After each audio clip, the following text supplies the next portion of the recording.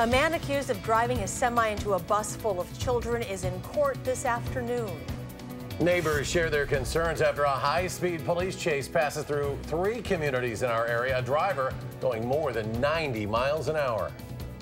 And area semi-drivers are talking to News 3 about a stretch of the interstate in Rock County where a number of crashes have taken place.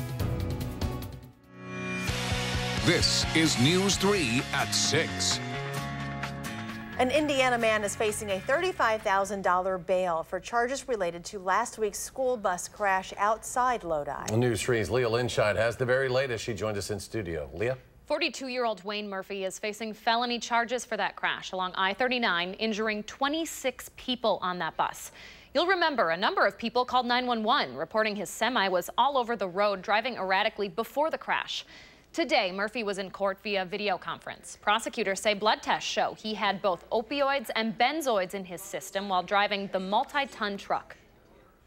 This defendant took upon himself to be operating this, what became a lethal type weapon, while he was under the influence of 2 very strong mind-altering drugs. The judge gave Murphy a $35,000 bail. He's also not allowed to drive, drink, or have any drugs in his possession that he doesn't have a prescription for. The Indiana native also not allowed to leave Wisconsin if he posts bail. The story will continue to keep a close eye on. Leah Linscheid in studio. Leah, thank you. A medical examiner trying to figure out how a man and woman died on Madison's east side. Police say there are no signs of foul play. Both the man and woman in their 50s. They were found last night, again on Madison's east side at a home on Harding Street.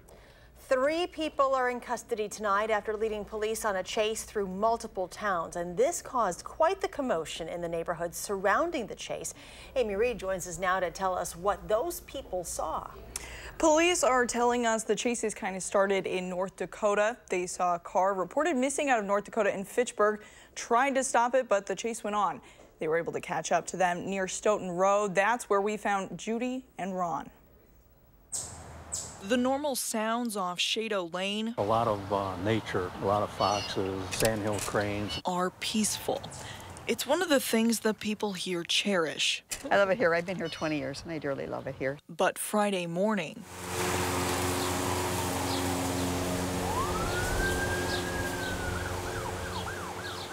all kinds of state police were coming with their lights all on. Neighbors Judy and Ron saw the police using their road, Shado Lane, to try and track down people on the run. The chase started in Fitchburg, reaching speeds of 90 on the Beltline and 50 in neighborhoods, eventually coming to a halt on Stoughton Road when the runaway car crashed. 2 of the people tried to run away, but a canine caught up, biting one of them. The driver of the car was wanted out of North Dakota for violating probation on charges of choking a correctional officer and escaping custody. You have to watch for his mosquitoes. Judy and Ron didn't know what was going on even after it wrapped up. I was talking with someone else out here, and he stopped and said that everything's okay now.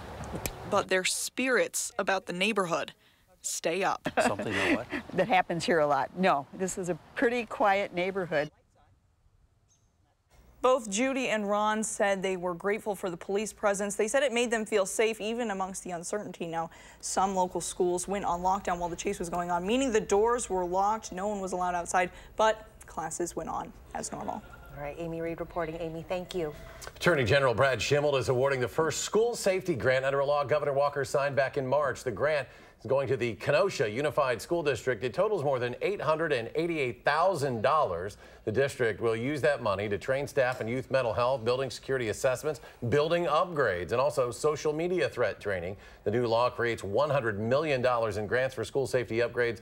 Governor Walker signed that in the wake of the mass shooting in Parkland, Florida that happened back in February. Schools have until Monday to submit applications. Schimel wants to award most of those grants by mid this month so schools can complete those upgrades by fall. The Wisconsin Department of Corrections has reached a legal settlement that calls for the agency to end the use of pepper spray and solitary confinement at the state's troubled youth prison.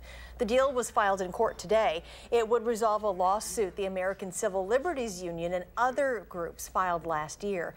The settlement also calls for limiting the use of mechanical restraints and strip searches.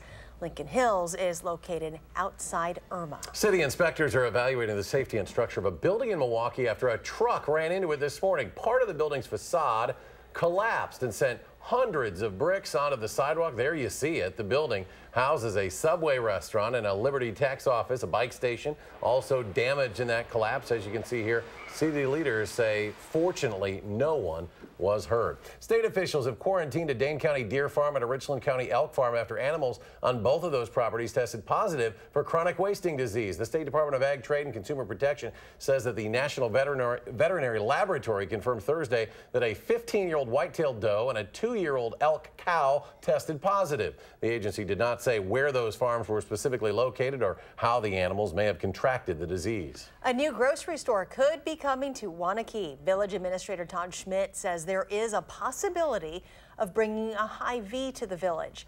Schmidt says the store would be near the intersection of Woodland and Q. Forward Development Group is working to purchase land for the store. The 57,000 square foot Hy-Vee grocery store and gas station is proposed for part of the development. Schmidt says it will probably be a couple of years before doors open. A plan commission will meet next week to talk about this project. Shoppers will have a new way to get to the new Oak Creek IKEA store starting on Sunday. The Milwaukee County Transit System adding a new stop to its Purple Line. The IKEA Way stop will be the first stop on the line's North Run and the last stop on the South Line. This is IKEA's first Wisconsin store. It just opened back on May 16th.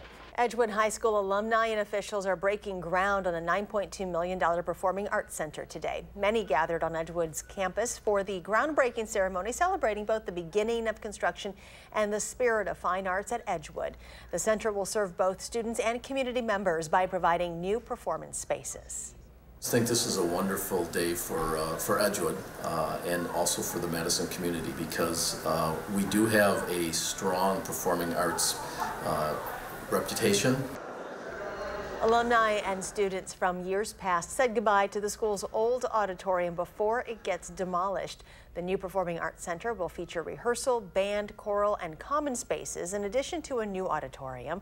Construction of the Performing Arts Center is slated to be complete in 10 to 12 months. The Medical College of Wisconsin has given an honorary Doctorate of Humanities degree to Green Bay Packers quarterback Aaron Rodgers. He was honored for his commitment to end childhood cancer and blood disorders. Rodgers works with MCW faculty and others in the community and is heavily involved in the Midwest Athletes Against Childhood Cancer Fund, the MAC Fund. He has helped raise almost $3 million for research impacting thousands of lives. After a string of construction zone crashes involving semis, area truck drivers are reaching out to News 3. Their concerns with this stretch of road, what they say are causing the issues. That's next on News 3 at 6.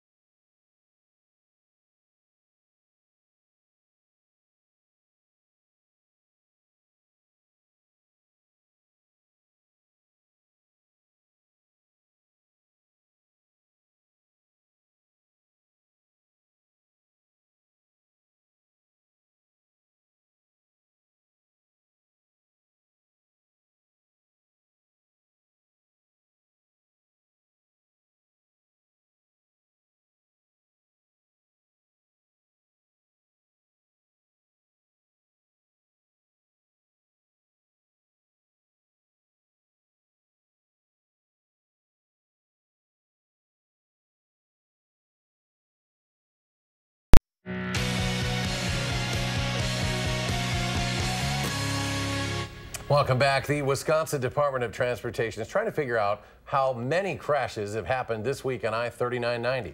There's been at least 5 in the construction zone that we know of since Tuesday. Our Rose Schmidt is in the news center to tell us the department's advice for you. Rose?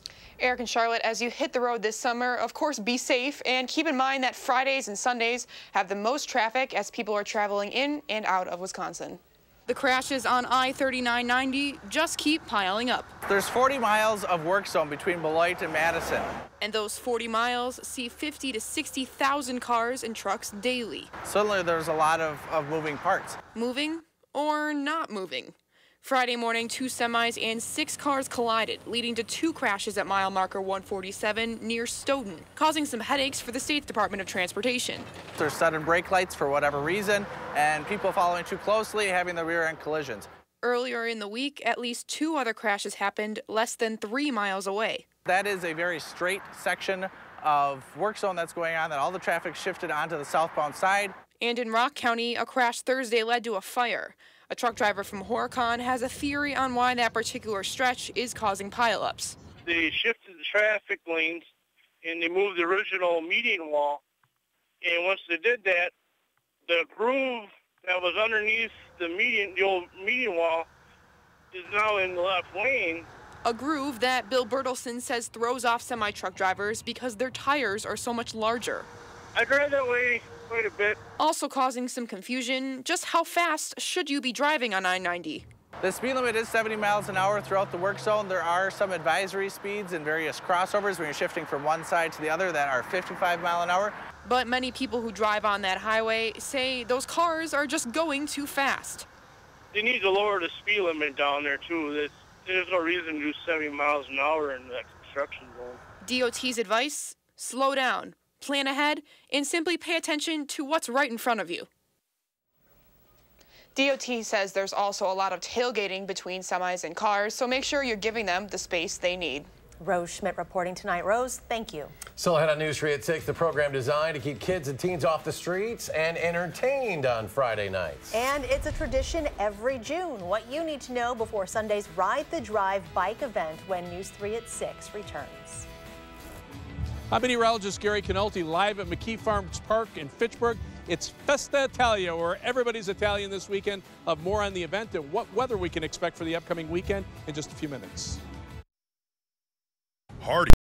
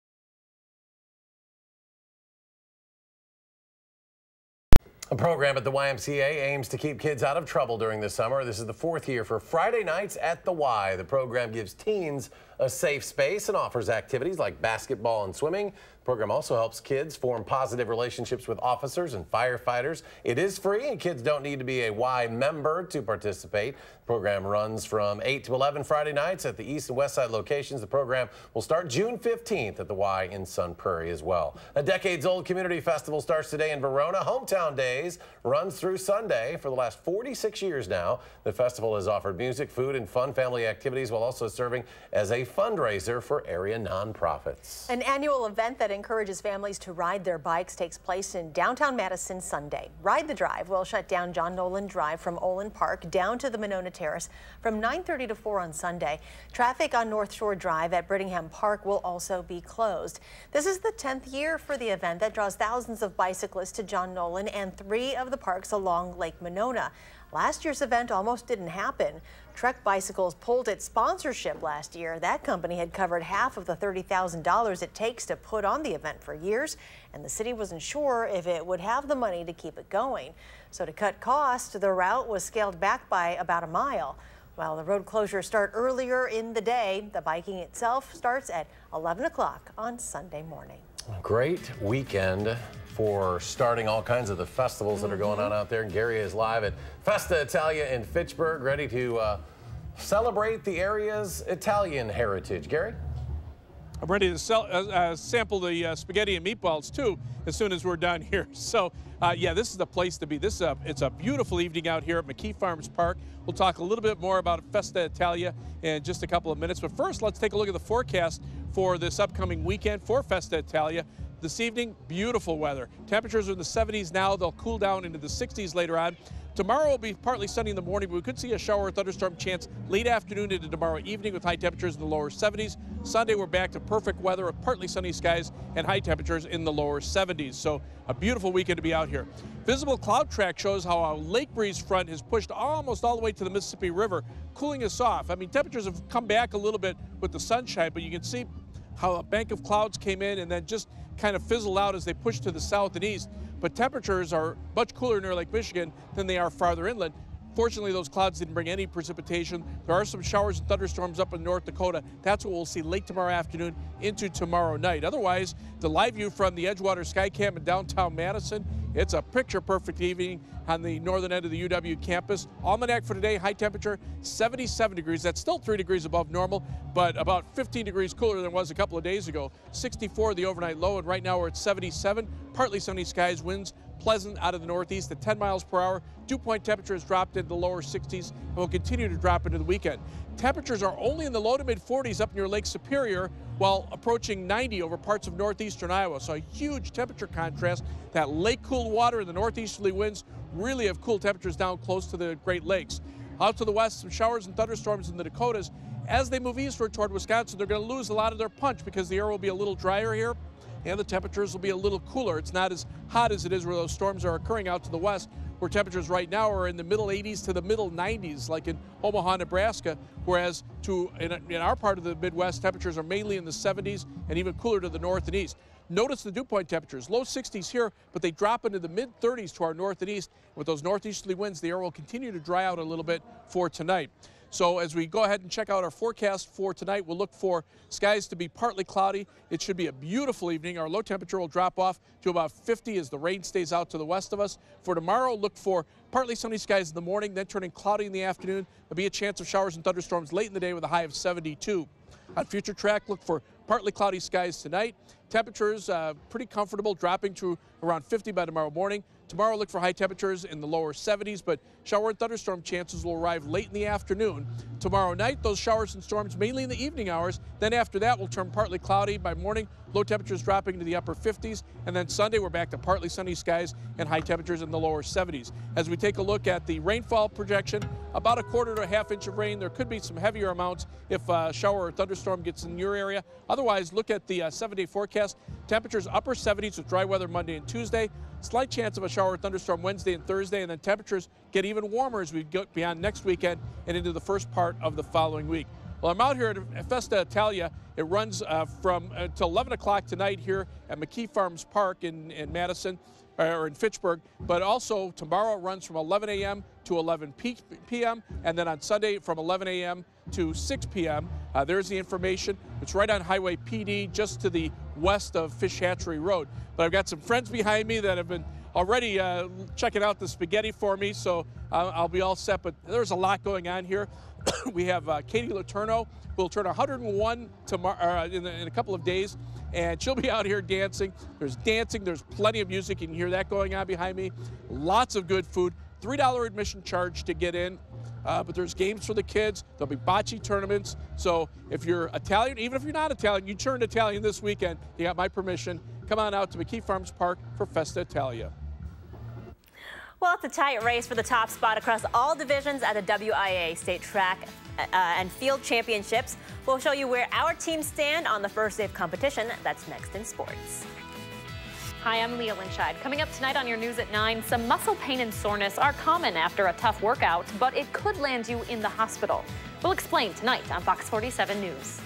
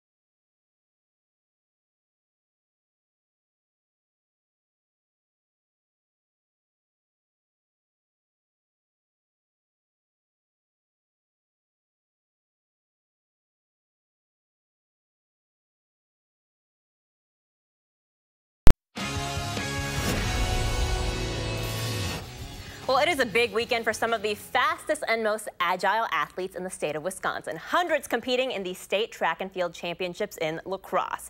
In the Division I 3,200 meter This is a long one, but Peyton Sippy from Janesville Craig taking the lead here, and then she would extend it by quite a bit as she crosses the finish line. She almost lapped another runner as she did, winning with a time of 10:42.01. Katie Rose Blackowicz of Sun Prairie finishing in 4th place. A big event for the Lancers, the triple jump. La Follette's Kiara Lee taking the top spot and Tyra Turner finishing 3rd. Jennifer McGinnis from Middleton finishes 4th. So here's where we stand after 5 of the 18 events on the girls' side. In Division 1, DC Everest in 1st, La Follette and Muskego tied for 2nd with 16 points. In Division 2, with 3 of the 18 events complete, we've got a 3-way tie for 1st. Somerset, Edgerton, and Edgewood all with 10 points on the girls' side. And in Division 3, Royal in 1st, Hilbert, Stockbridge, and Newman Catholic tied for 2nd, while the boys' standings coming up at 10. Some moves for the Brewers on this summer Friday. Zach Davies headed to the 10-day disabled list with inflammation in his right rotator cuff. So we welcome back Ji-Man Choi to the Brewers roster. Jet Bandy also down to AAA. The Brew Crew at U.S. Cellular Field tonight to face the struggling White Sox. They've lost their last 4 games. Brewers, on the other hand, have won their last 5 of 6. Chase Anderson getting the start against Hector Santiago, first pitch at 7:10. The Badgers men's basketball team announcing its opponent for this year's ACC Big Ten Challenge. North Carolina State will come to the Kohl Center on November 27th. The Wolfpack coming off a season where they lost to Seton Hall in the opening round of the NCAA tournament. The Badgers are 2-0 all-time against North Carolina State. Also, I've been marking down the days on my calendar, 90 days and counting until college football season kicks off here in Wisconsin. The Badgers will host Western Kentucky on Friday, August 31st. Kickoff time announced today. It'll be on primetime on ESPN at 8 at Camp Randall. The following week against New Mexico will kick off at 11 a.m. and week 3 against BYU at 2:30.